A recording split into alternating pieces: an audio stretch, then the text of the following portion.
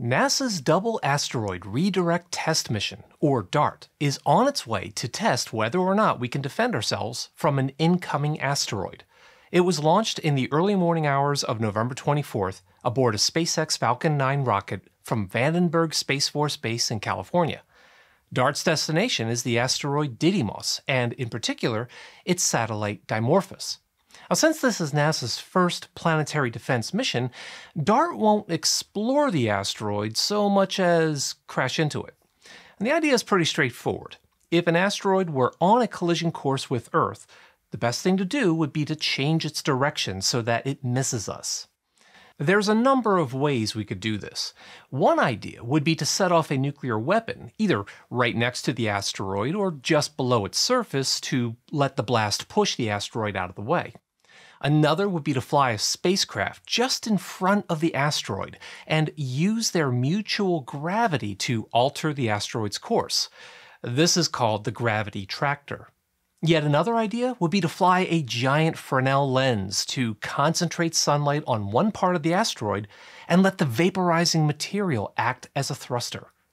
Those are just some of the redirection ideas that have been proposed, but the most technologically feasible way of deflecting an asteroid would be to simply crash a spacecraft into it. And this idea is called kinetic impact deflection. Now, this is not the first time we've deliberately crashed a spacecraft into something. In 2005, NASA's Deep Impact spacecraft fired an impactor into Comet Tempel 1 in order to dig up fresh ice and dust from underneath the comet's surface. The mission taught us a lot about comets in general, but it wasn't designed to test just how much we could deflect an object from its original orbit. And that's because Tempel 1 takes 5.6 years to orbit the Sun once, so it would have taken a lot of precision monitoring over a long period of time to assess just how much the comet's path was deflected. So DART will instead be impacting Dimorphos, which is a satellite of the larger asteroid Didymos. Dimorphos orbits Didymos about once every 12 hours. Since the impact will change Dimorphos' orbital period, we should be able to measure that change relatively quickly. Moreover, Dimorphos is gravitationally bound to Didymos, so it's not going to fly off and hit Earth or anything. Now, to be clear, there is no threat of an asteroid hitting Earth anytime soon. At least, none that we're currently aware of. But as of today, we know of nearly 28,000 near-Earth objects, or NEOs. Most of these are asteroids that either approach or cross Earth's orbit, so they're definitely worth paying some attention to. Most of these objects are so small they would burn up in our atmosphere. That might make for a spectacular meteor, but they're otherwise harmless.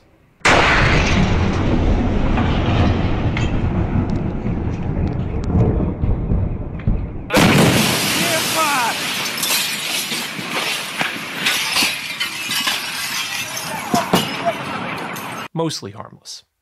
Of those 28,000 near-Earth asteroids, 1/3 of them are about 140 meters or larger. Now that's considered long enough to do some real damage, especially if they were to hit a populated area. These larger NEOs are classified as potentially hazardous asteroids, or PHAs.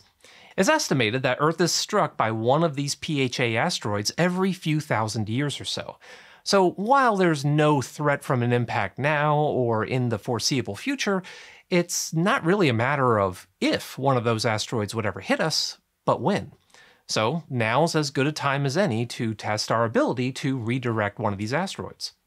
Now you might think it should be pretty easy for DART to hit Dimorphos and alter its orbit. Yet when DART reaches Dimorphos, it'll be more than 11 million kilometers from Earth and will hit the asteroid at over 15,000 miles per hour.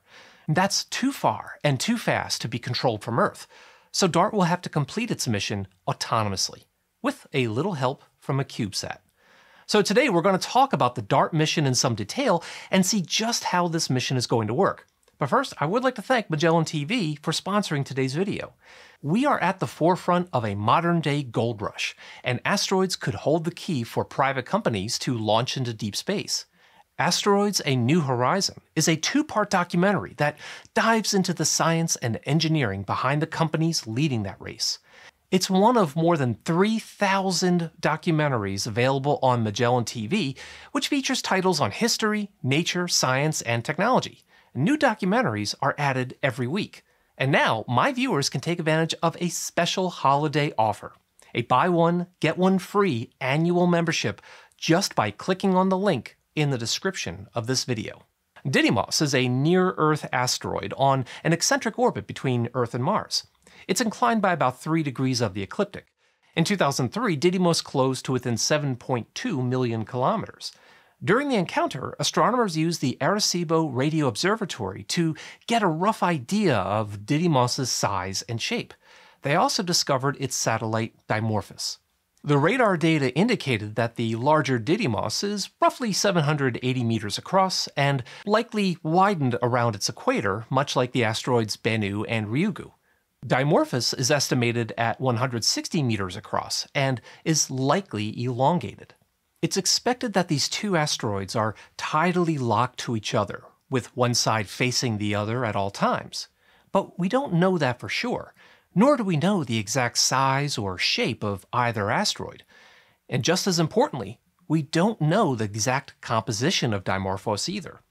It could be a single solid chunk of rock, or, more likely, a rubble pile of smaller rocks held together by gravity.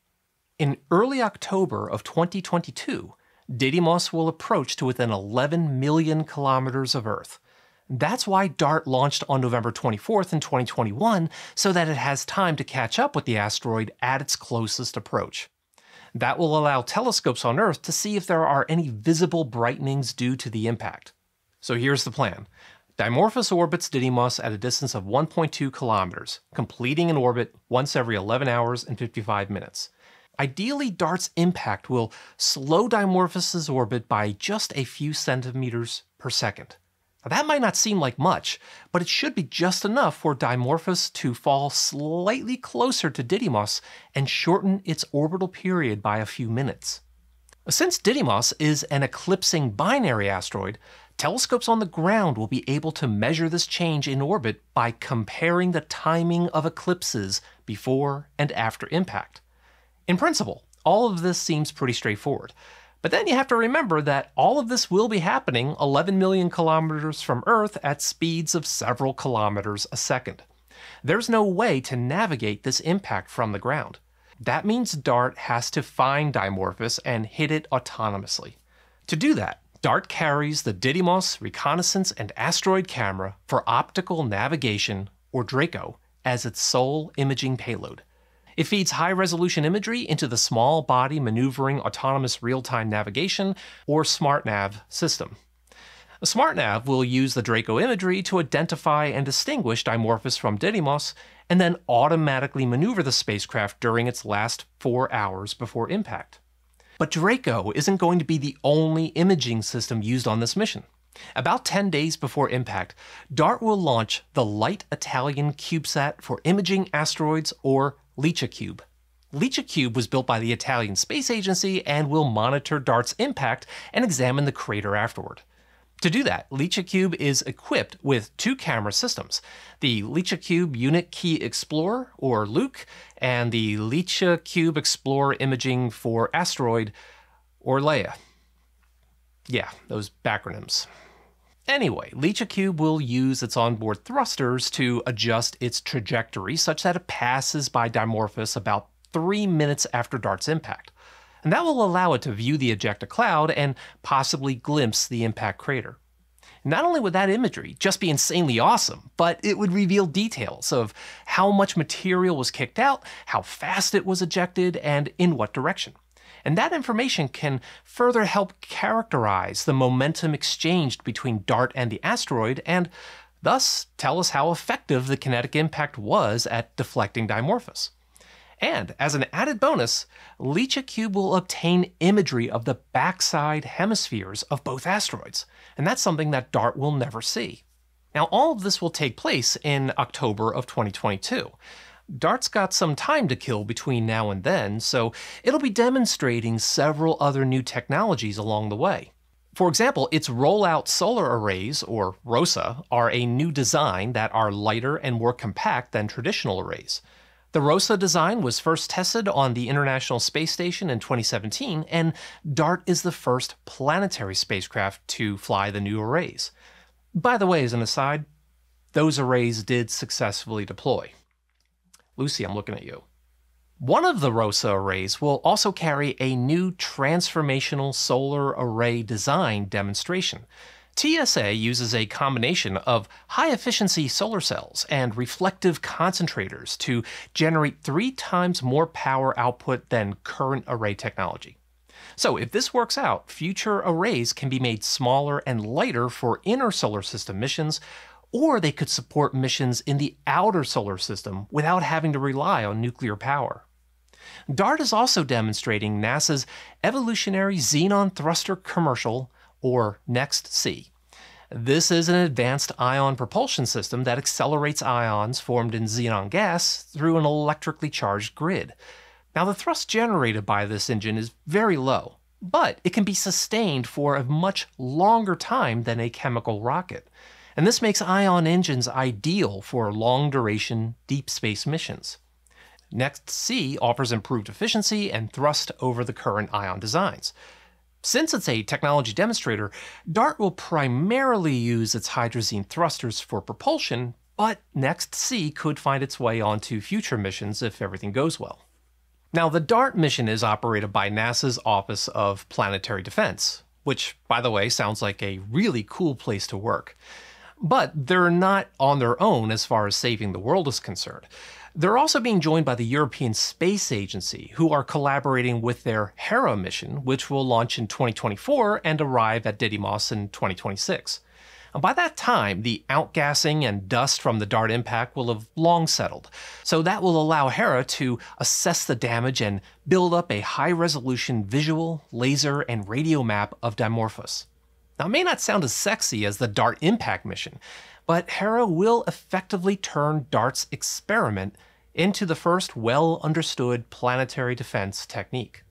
And that's certainly going to be a much better technique than sending a bunch of oil drillers to blow up an asteroid with a nuke. Now, if you haven't seen the movie Armageddon, do yourself a favor and don't. It's the dumbest movie ever made. Thanks so much to my patrons for their continued support, and I'd like to welcome Dahlia's First Day of School and Jim Weedman as my newest supporters. And if you'd like to join me on this journey through this incredible universe of ours, well, please make sure you subscribe and ring that notification bell so that you don't miss out on any new videos. Until next time, stay curious, my friend.